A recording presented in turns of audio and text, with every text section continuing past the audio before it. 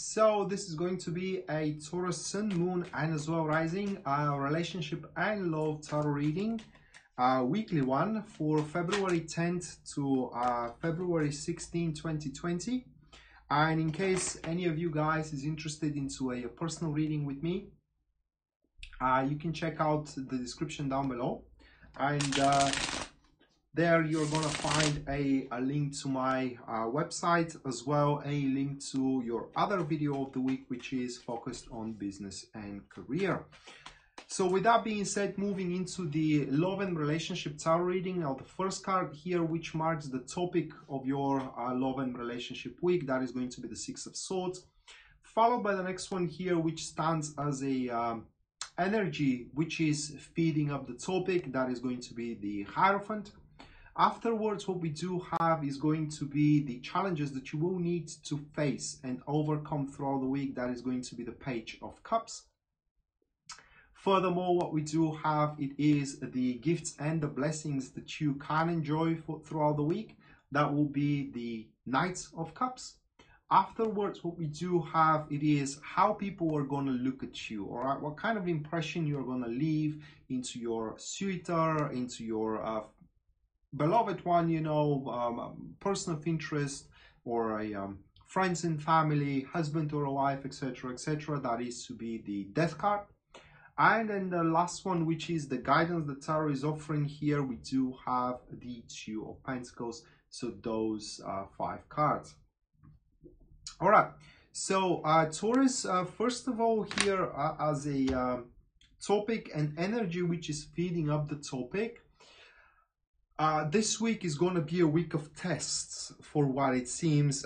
It looks like that you're going to test your beloved one or your person of interest, how much they worth your while, if you will. It's because you alone are going to start understanding here with the Six of Swords as a topic. It is that, you know, once you dive into it, there is no going back. It's like traversing a threshold, and from which there is once again no going back. And the whole test is going to be, you know, how compatible it is your idea of relationship with their idea. It is because the Hierophant as the energy, that's the energy of trust. So these energies which are feeding up the situation, it is about how much trust you do have for each other, and how much reliability as well, you know, how much common topics or mutual topics you do share.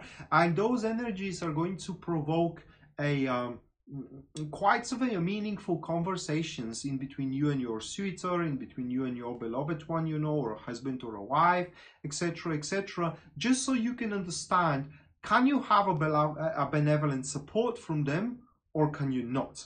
Additionally to that, if you are facing a troublesome relationship here with those cards, then those conversations are going to be with a attempt to opt for resolving those issues. So you are not, how can I say it? You are not being abandoned yet, or how can I put it? It's kind of like this isn't the this isn't the end of the line, all right?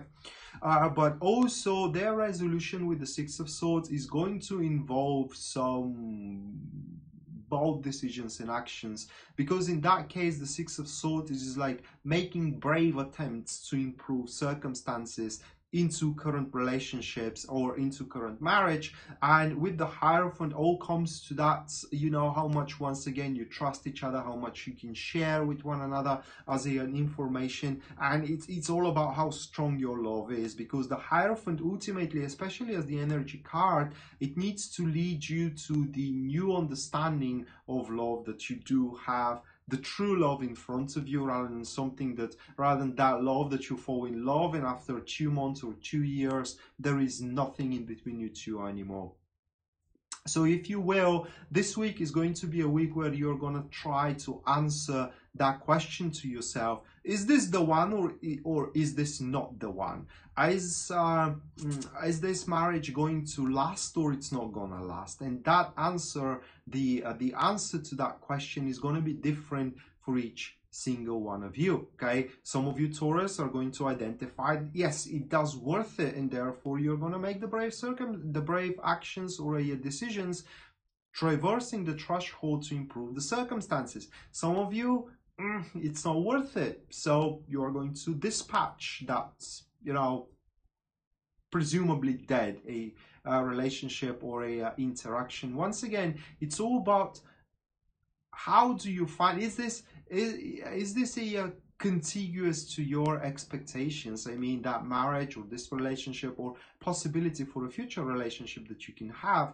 And don't be afraid of whatever answer you find out for yourself, guys, because the Hierophant always, especially as the energy, always leads you to the place where you have to be, where you need to be. So if you identify that the person you are with, it is not the one, then it is not the one, all right? Or if you identify that it is the one, but you need to have a relationship with them, then it is the one. If that's not the case, if you're not in a relationship, then it's all about the trust, okay? You both need to trust each other.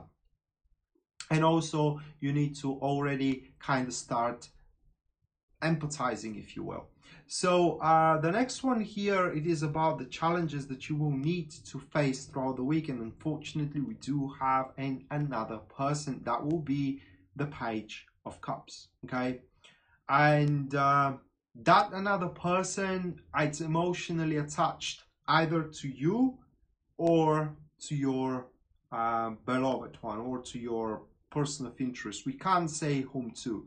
So I will try to explain you the Page of Cups as an individual in terms of a romance and in terms of relationships. These people, they are feeling extremely miserable when they are not emotionally attached into something, and it's kind of like they disregard the lack of compatibility for sake of the overview. What I mean is they don't care if you don't love them. They don't care if you don't want to be around them. They don't care if you have nothing in common. The only thing that they do care is that they have something towards you or something towards your suitor, and they are willing to how can I say it, they think that they can change. I mean, they are finding the incompatibility to be their fault rather than a mutual fault.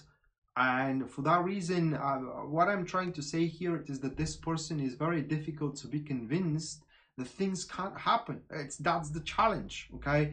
To convince them that you have no future together whatsoever, because as a challenge here, it doesn't look like that you are feeling the same thing that they are feeling as well. And if you try to tell them, well, you know, things are not happening, things can't happen because you are not what I am looking for, they are going to counter you with, well, I can become what you're looking for. You just watch, give me a chance, and you just watch. But the thing is that they can't, okay? So these are like chameleons. It's like they are reassessing their positions and changing their positions as well. So if you expect your suitor, for example, to be someone rich, they are trying to present themselves to be rich. If you are expecting your suitor to be humble, they are trying to present themselves that way, but that's not their nature, right? And if that's in regards to your in your person of interest or in your beloved one, that they have someone that it is a third party to them, and you are from the solo side of the love triangle, well, then there isn't much that you can do, okay? And the challenge here is just wait and see how that thing is going to unfold and develop.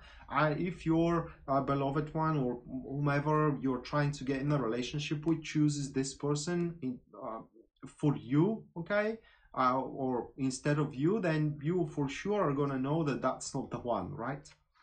So next one, it is the gifts and the blessings that you can enjoy throughout the week. That will be the Knight of Cups, and we do have another one here, but it's like this person has like a devotion toward you. I mean, they're trying to identify, are you really the dreams of their heart, or are you not the dreams of their heart? That could very well be your beloved one, or your person of interest, your wife or your husband as well. And if that's so, then you have nothing to be afraid of in terms of the Page of Cups here, which is the challenging card, because you're always going to take a priority for the Knights of Cups. Now, important thing to be said here with the Knights of Cups is that they always, how can I say it, they always perform well, and they always behave well as well, meaning that they are to chase you. It's just, there is no second guess about it, and they will try to prove themselves worthy for your love, if you will. Now, the worst thing about the Knights of Cups is that they are big talkers, in the sense of that they promises things with having no clue how to fulfill those promises. But as a gifts and blessing, the very least, you are going to have someone that is devoted to you and wants to make you emotionally happy, because they are seeing you as, you know, the dream of their heart, at least for now, or at least they are trying to identify that. So best thing here, it is not to disappoint them, okay? And how you don't do so? Well, showing them that you can trust them, and having, you know, conversations with them about the future that will play a big role into consolidating those emotions and making them long lasting. Now, next one here, it will be in terms of how people are really looking at you. I mean, what kind of an impression they do have in regards to your behavior and in regards to your standpoint. And we do have the Death card. So people are going to see you as a person who has a lot of things in flux around them, and therefore a lot of things have to be let go of. I mean, a lot of things basically need to no longer exist into your life, and that will seriously gonna scare, for example, your husband or a wife, your current suitor, which it's going to kind of like, how can I say it, going to drift them even more away from that Page of Cups, if that plays a role of third party from the other side of the spectrum here. So it's kind of like people are going to be very careful with you. You're going to give an impression that one mistake made from your person of interest, or from your beloved one, or from your wife or a husband, may be the mistake you need in order to call the shots and just, you know, kind of like let them go, leave them stranding, forlorn them, and etc, etc. And the last card that we do have for you, Taurus, in terms of love and relationship is going to be the guidance that Tarot is offering. That is to be the guidance of the Two of Pentacles here. And the Two of Pentacles is urging you not to be as strict as you usually are, but allow some margin of excitement, if you will, in terms of your current relationship, or in terms of your person of interest, in terms of your future relationship as well. So it's kind of like, don't follow a strict rules and strict stipulations, because that way it's not going to be really an exhilarating relationship, but it will look more like a business deal than anything else. So that being said, be open for surprises, and try to also find once again a margin of room where those surprises can actually plant seeds. And that way you are going to see that your love life can actually be much more exciting than it is right now. And if it is exciting right now, well, I guess you are going to be even more excited than that. So that being said, guys, this was your weekly love and relationship tarot reading. Hopefully you enjoyed it and you liked it, guys. And once again, if you're interested into a personal reading with me, all that you have to do is check out the description down below, and there you're going to find a link to my website from which you can purchase a personal reading, and afterwards we get to schedule it. And if you're interested into your business and career for the week, you're going to find a link to that video as well below into the description. And hopefully we're going to see each other around. Until then, bye.